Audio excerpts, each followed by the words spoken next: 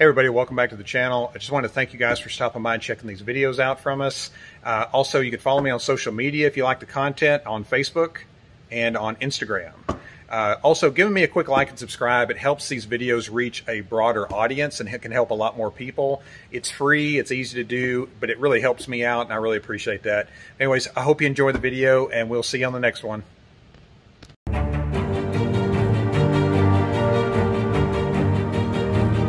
Hey everybody, welcome back to the channel. I want to talk today about what Hobie claims is the best-selling fishing pedal drive kayak in the world. And what we're talking about here is the Hobie Outback. So the Hobie Outback, according to Hobie, is the #1 selling pedal drive kayak. Now, I know a lot of Old Town guys are going to come in saying the Old Town Sportsman pedal drive. Is that a good kayak? Absolutely. Do they sell a lot of those? 100%. You know, and I'm not going to sit here and tell you that it's units or if it's revenue or both. Again, I can't really speak to that. What I can speak to is Hobie, in my opinion, again, it's just me talking here, it's the best all-around kayak in the Hobie lineup. Now, me personally, I rock a 14-foot Pro Angler in that new sunset camo, which you see there against the wall. That is the Outback in 2023. That's a new color.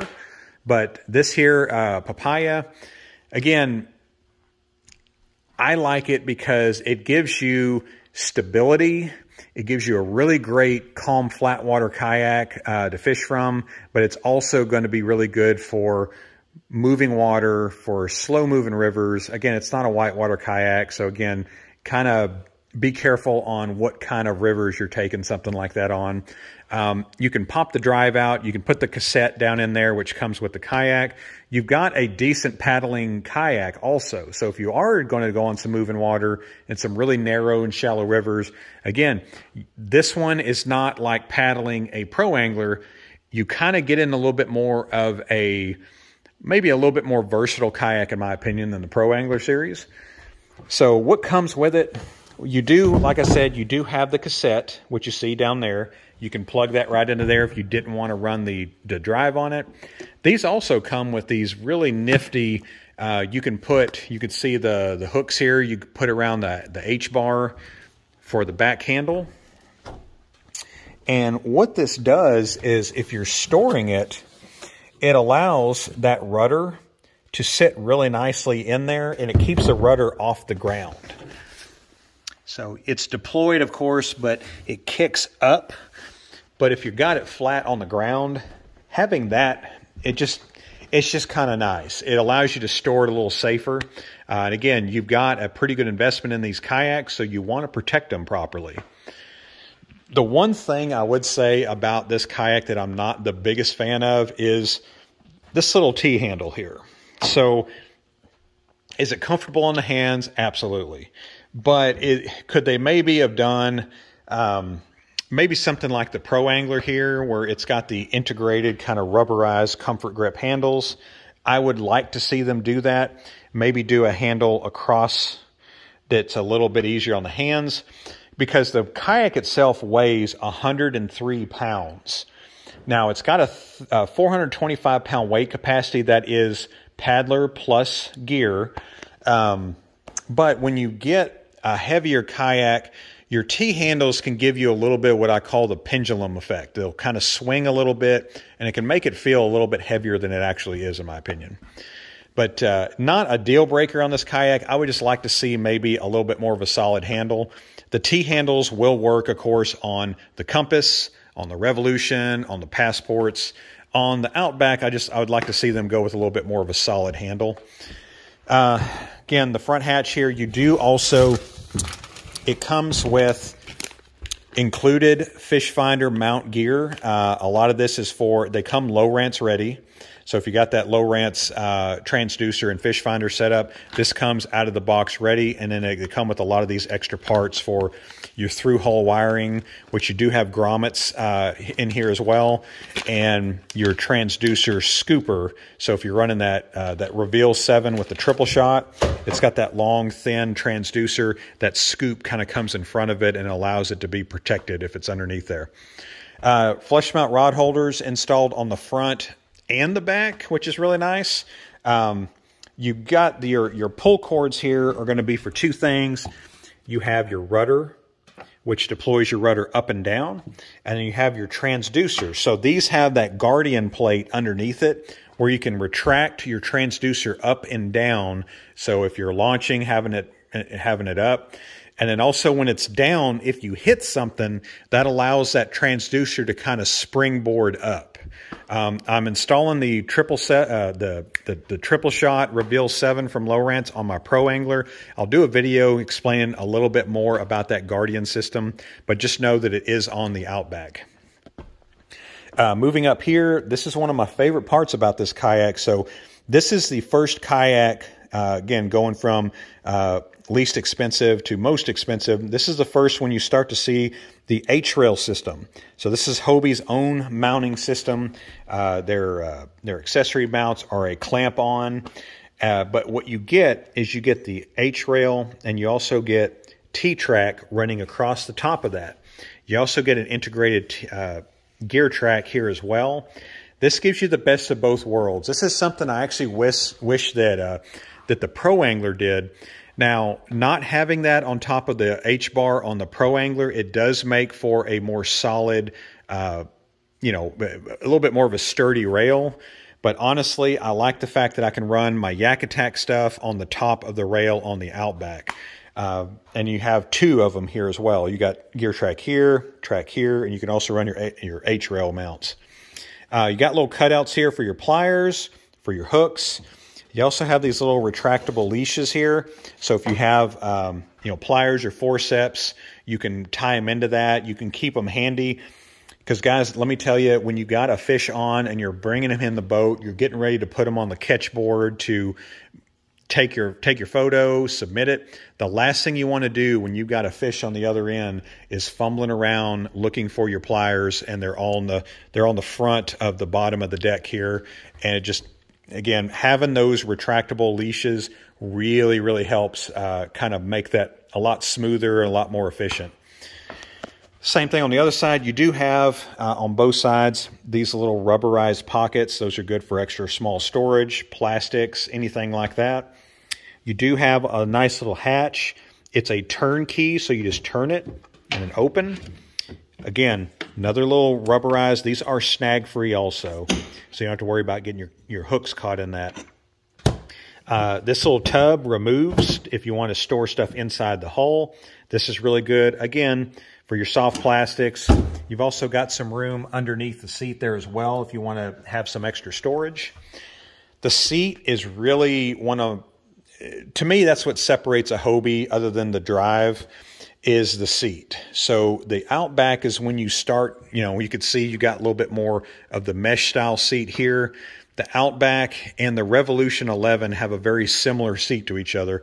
The Outback seat is a little bit wider than the Revolution, but it's got kind of that padded mesh. It's got kind of that give, not quite memory foam, but it's got kind of that feel to it. It's very breathable. It's very, very comfortable, and it sits up a little bit higher, which I like, being a taller guy. The molded in cup holders are probably one of my favorites in the whole industry because they are deep. So if you got that 30-ounce plus tumbler, that Yeti tumbler, it's going to fit down in there. You're not going to have to worry about that thing falling out too much. The drive on Hobies is really, that's why you buy a Hobie, is for the fin drive. I love the 180 drive. I love to be able to go in reverse, but I like that it has a smaller footprint on the deck of the boat. So here you can see, and I know I'm comparing apples to oranges here, but you can see it's a very small footprint on the deck as opposed to a 360 drive. And this is kind of why I chose personally the 180 drive over the 360, is it doesn't take up as much of your deck. I like that smaller footprint. I like to stand up and fish. I like to have stuff on the deck of my boat. So you do get that. Again, you're getting a narrower kayak than a pro angler on this. So I like the fact that your drive doesn't take up your open space. You can still stand. You have stand-up pads here. If you need to have stuff laying on your deck while you're out, because that happens, you've got the room to do that with. You also have some additional storage on the sides here as well. Moving to the back here, I wanted to show you a little bit under the seat. So I talked about that retractable transducer mount. This plate here is where you got this little cord tied to it. That's what pulls that transducer up and down. You've also got through-hole wiring here. You got these little rubber grommets. If you take that off, you can remove those, and you have those grommets in there that can go in there that are to your different size wiring. So that's a really good setup on there. Some people car top these. That's what these handles in here are for. It allows you to kind of grab a hold of both of those handles and kind of get it up over the car top. So again, not my favorite kayak to car top, but you can do that. You're still kind of in that 100-pound range. Obviously, if you take the seat and the drive off, you're dropping a little bit below that.